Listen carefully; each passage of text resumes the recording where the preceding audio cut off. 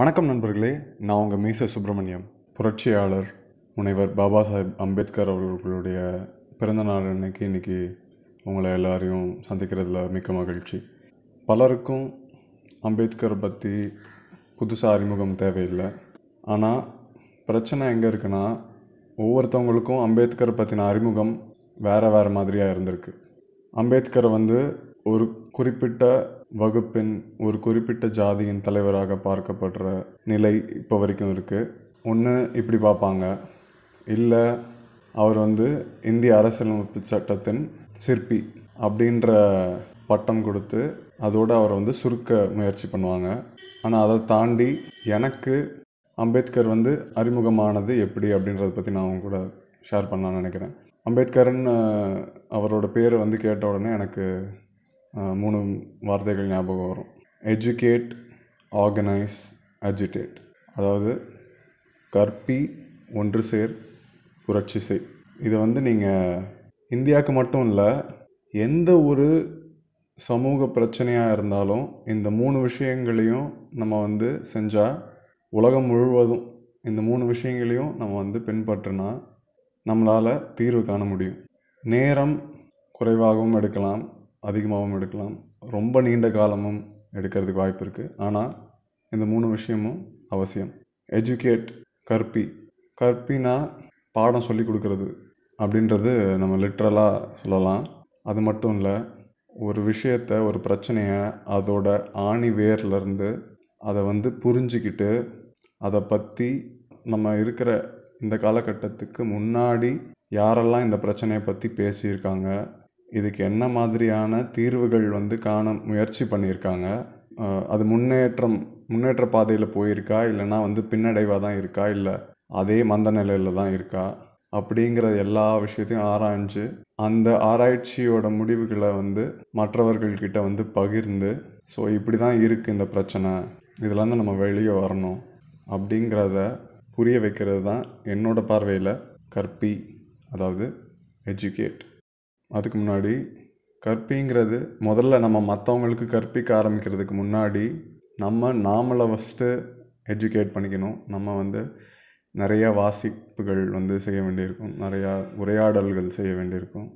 நிறையா பேர் கூட நம்மளுக்கு விருப்பமானவர்கள், அவங்கள தாண்டி நம்மளுக்கு யார் கூட பேசினா சண்டை வருமோ அவங்க கூடயும் பேசி உரையாடல் செஞ்சாதான் உண்மையாகவே எஜுகேட் ஆக முடியும் அப்படின்றது என்னோட பிலீஃப்.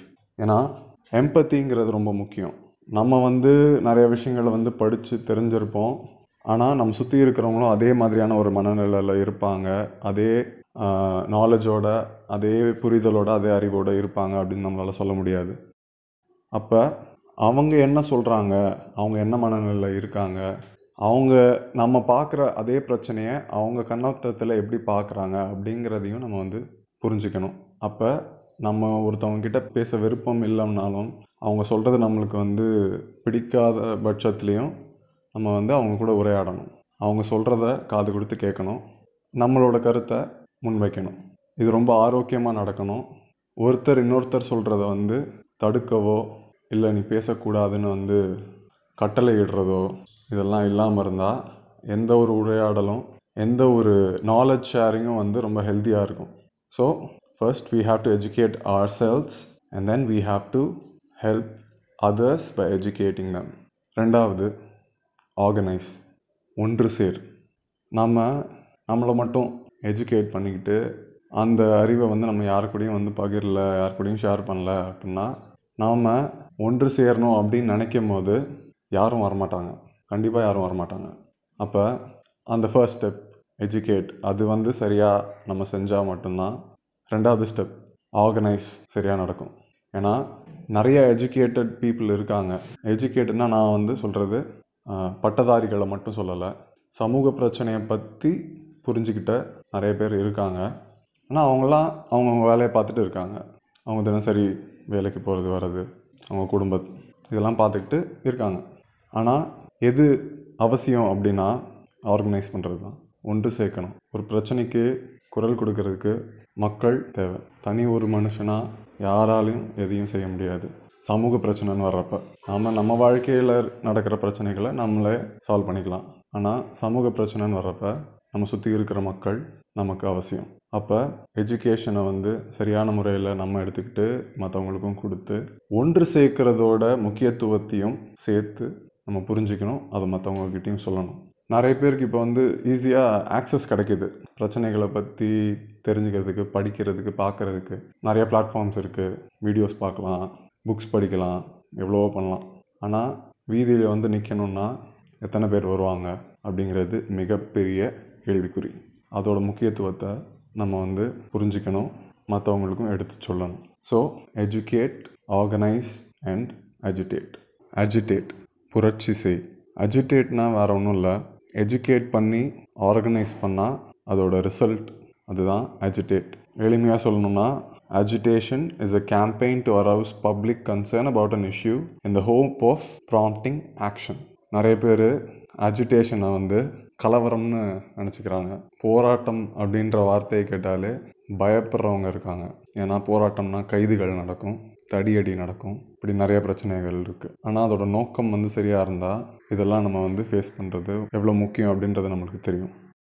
அஜிடேட்னா நிறைய பேர் கலவரம் பண்ணுறது, தூண்டி விடுறது, சகுனி வேலை பார்க்குறது, இப்படி பல பேர்களில் சொல்லுவாங்க. நடா புரட்சி புரட்சின்னு பேசுகிற அப்படின்னு ஈஸியாக சொல்லிட்டு போவாங்க சிலர். ஆனால் இங்கே புரட்சி செய்யாமல் எதுவுமே நடக்கலை. நிச்சயமாக இல்லை. நம்மளுக்கு வாக்குரிமை, ஓட்டுநர் உரிமை, சுதந்திரம். எப்படிப்பட்ட சுதந்திரம்? நாம் நினைக்கிறத செய்கிறது, மற்றவங்களுக்கு எந்த துன்பத்தையும் விளைவிக்காமல் நம்ம செய்கிற எந்த ஒரு விஷயத்துக்கும் நமக்கு சுதந்திரம் இருக்குது. அடிமைத்தனத்திலேருந்து சுதந்திரம், ஸ்லேவரி.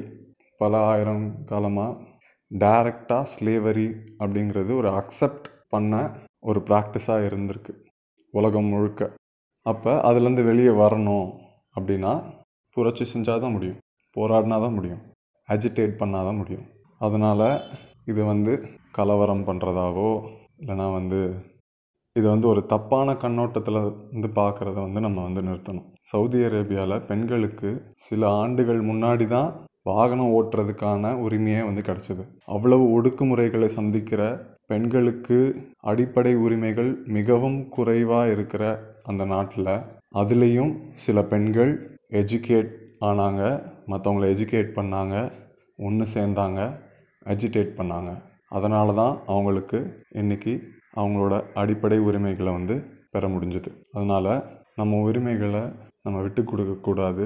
அது நமக்கு கிடைக்கலன்னா ஏன்ற கேள்வியை கேட்கணும். அது கிடைக்கிற வரைக்கும் போராடணும். இந்த 3 வார்த்தை தான் எனக்கு பாபா சாஹிப் அம்பேத்கர் அவர்கள் கிட்டேருந்து நான் படித்து புரிஞ்சுக்கிட்ட 3 முக்கியமான விஷயங்கள்.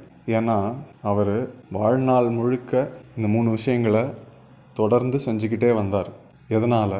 அவருக்கு ஒரு இலக்கு இருந்துச்சு, ஒரு எய்ம், ஆம்பிஷன் இருந்துச்சு. அதுவும் 3 வார்த்தை. வேடிக்கைக்காக இல்லை, நிஜமாவே அதுவும் 3 வார்த்தை. Liberty, equality, fraternity. சுதந்திரம், சமத்துவம், சகோதரத்துவம். சுதந்திரம்னா என்ன? எனக்கு விருப்பப்பட்ட விஷயங்களை நான் மற்றவங்களுக்கு எந்த கஷ்டத்தையும் ஏற்படுத்தாமல் செய்யணும்னு நினைக்கிற விஷயங்களை நான் செய்கிறதுக்கான உரிமை, அதுதான் லிபர்ட்டி.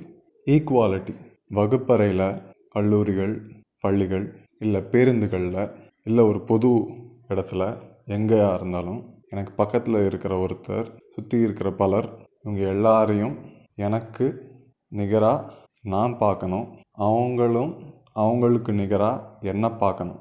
பார்க்கறது மட்டும் இல்லை, உணரணும். சொல்கிறது மட்டும் இல்லை, நினைக்கணும். அதுதான் ஈக்குவாலிட்டி.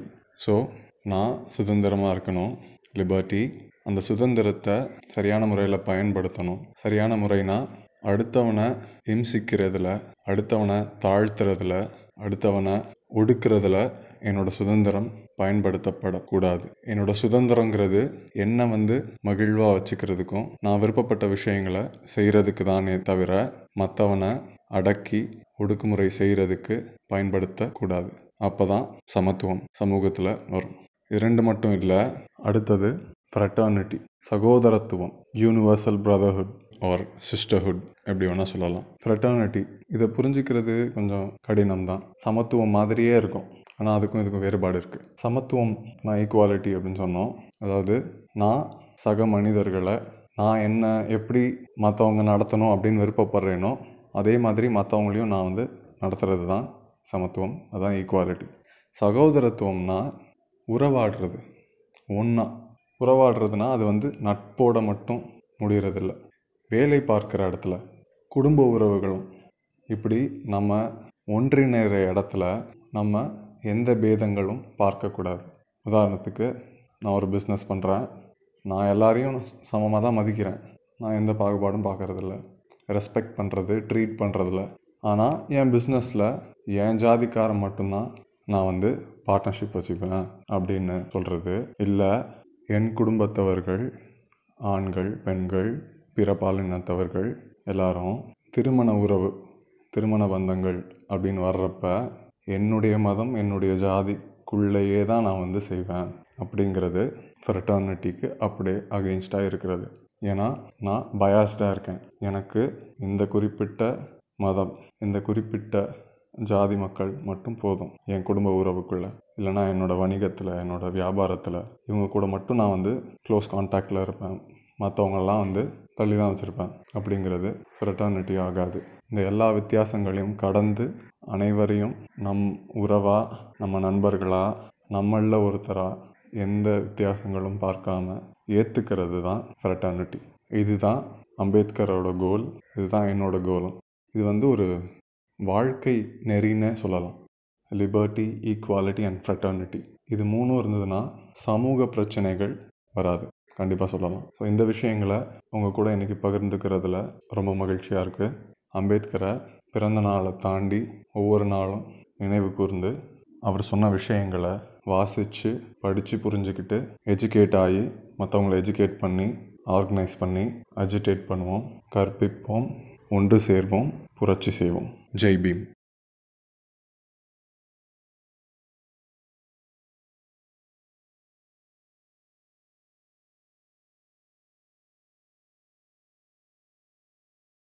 நன்றி.